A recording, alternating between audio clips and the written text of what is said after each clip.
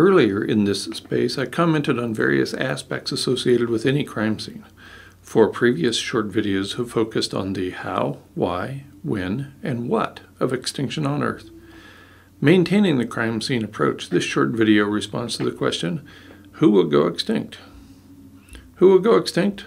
All life on Earth, as I indicated in a previous video. I could stop this video right now if only to move on to other activities in my busy life. I would rather take this opportunity to point out that the what, in this case, is the same as the who.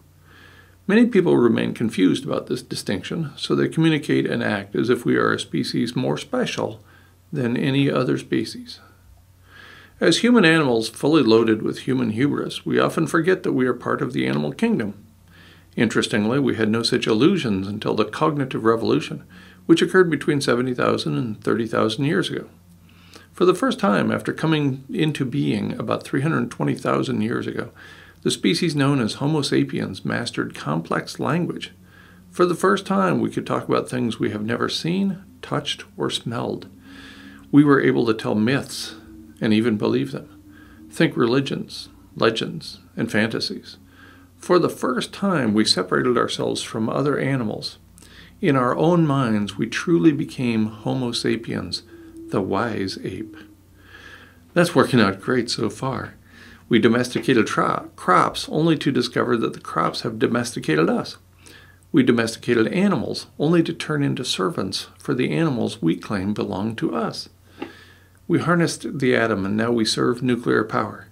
As Albert Einstein pointed out when he realized what his research would be used for, quote, "If only I had known, I should have become a shoemaker," end quote. Einstein also signed a letter to President Franklin D. Roosevelt urging the president to develop the atomic bomb. This letter paved the way for the Manhattan Project, thus leading directly to the dropping of atomic weapons on the Japanese cities of Hiroshima and Nagasaki.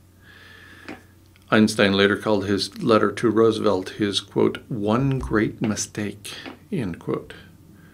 There is no turning back from this great mistake. We've made plenty of others too. Collectively, they point to the worst possible outcome, extinction of all life on Earth, according to the conservative, peer-reviewed literature.